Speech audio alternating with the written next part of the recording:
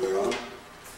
Yeah, I am, it says here, Bob Powell, a veteran of the establishment mainstream research trail in physics,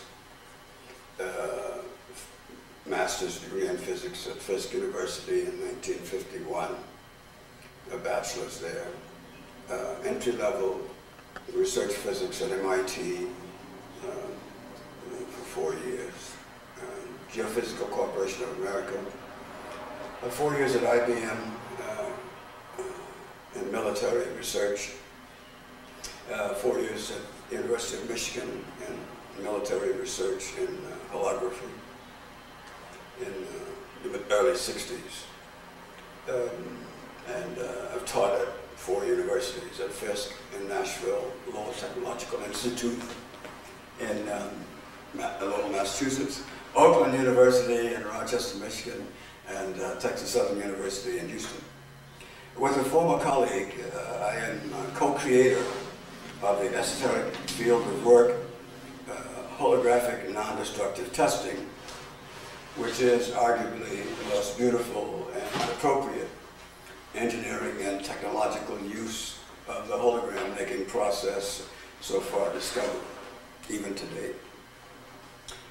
Funded by my monthly Social Security payments, I continue to discover the teachings implicit in the physics of holography. I am a director and Dean of Science at the Practical Science Institute in Houston, Texas.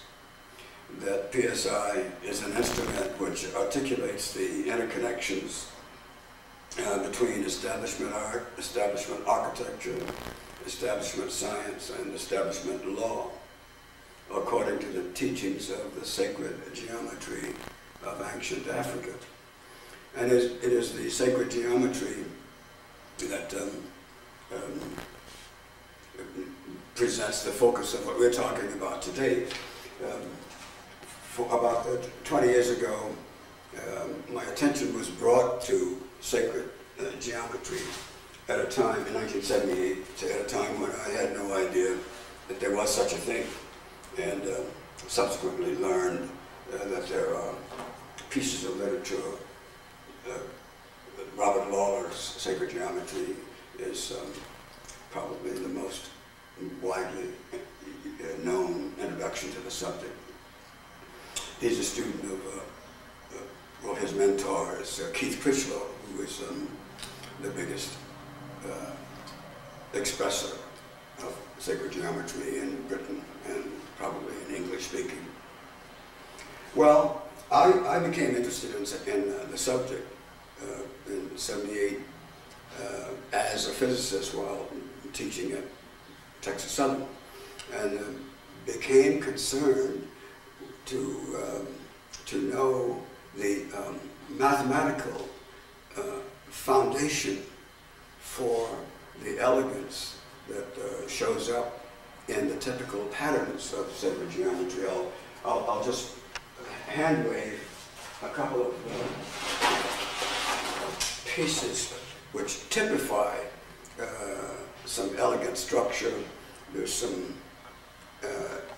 really surprising interarticulations between the circles.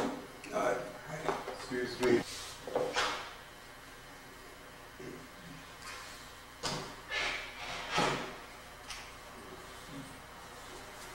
I'm going to create them.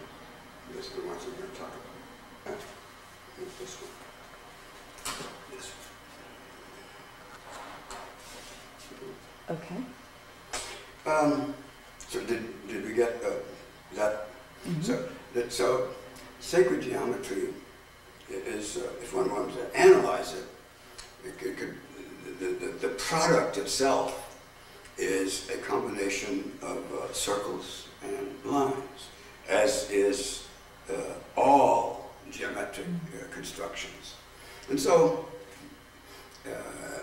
somewhat with the interest of a mathematician, I set out to systematize the kinds of drawings that I would see in Robert Lawler's book, or in Keith Critchlow's book, or in what you can find on Gungalo or Dan Wetter, and found that it was fairly easy to do. But it meant developing a language of form in terms of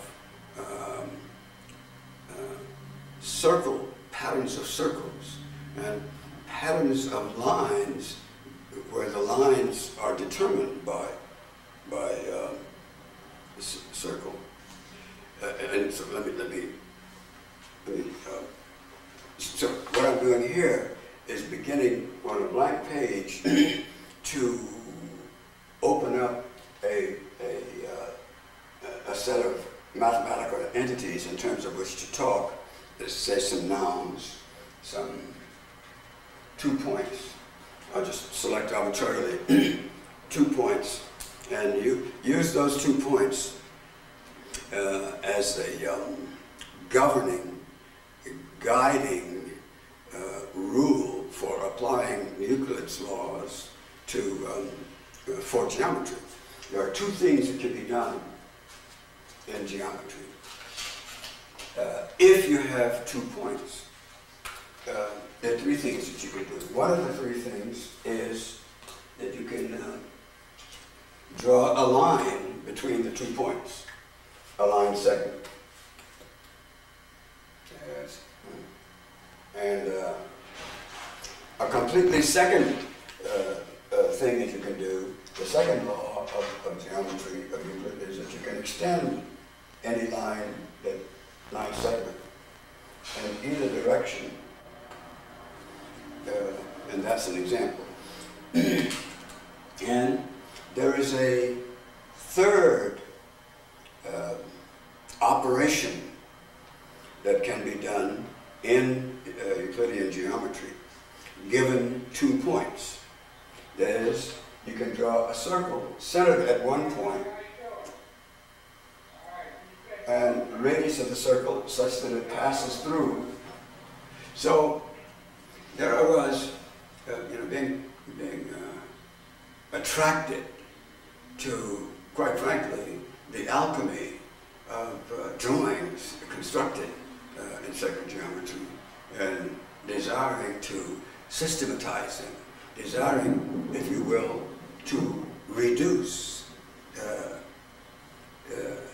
these constructions of the constructing, to reduce the constructing to formulas, to recipes.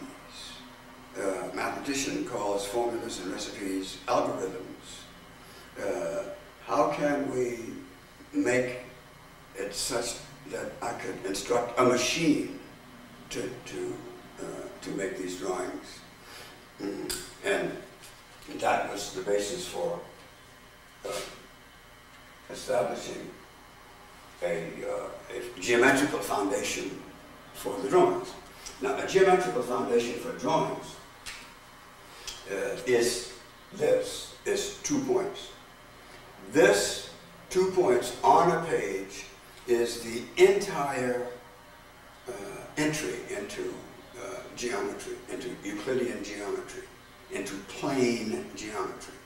You must have a plane, and you must arbitrarily provide those 2 points. So you don't need a meter stick. Every quantitative measure, every quantitative ratio, every rational number is a ratio of numbers. Every quantitative relationship has to be in terms of so this is the scale, and you choose that. Given the scale, there are 3 rules that can govern yes, thank you. There are 3 rules that govern what you can do with this, what you can generate. 2 of the rules have to do with the line. One rule says that given any 2 points, you can draw a line connecting them. And a second rule says if you have a line segment connecting 2 points, then you can extend that line segment infinitely in one or either directions. And the third law saying what you can do is that with any one of the, either point as a center, you can draw a circle passing through the other point. And this is an example of that. And I could easily have drawn a circle centered at the other point, drawing through the first point, passing through the first point. And this allows you to develop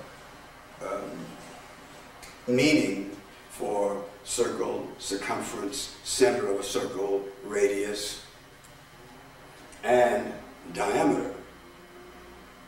Because it is clear that, is it clear? It is clear to me, it may not be clear to you, that the line, that this circle, if the circle's center is on the line divides the circle equally. Now, that's not satisfactory for mathematicians, but that's clearly satisfactory for the intuition that is supported by a visual hand waving. And that intuition is what the artist has. And that's a fundamental piece of foundation of all of mathematics. Mathematics is a reduction of these intuitive notions of form and shape into formalisms like arithmetic and algebra and calculus that allow you to reduce what you see in these relationships so that you can process them. You can make biscuits or you can make fast food relationships, and therefore engineering and so on. Now, so that here is the beginning of Western mathematics. We in the West, first I must say, there's a piece of intimacy here that is very, very significant. These two circles share a radius.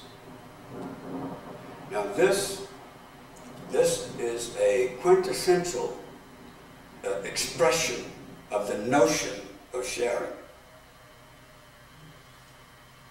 And this is a kind of pointing to what you mean by referring to all language, for example, the word share.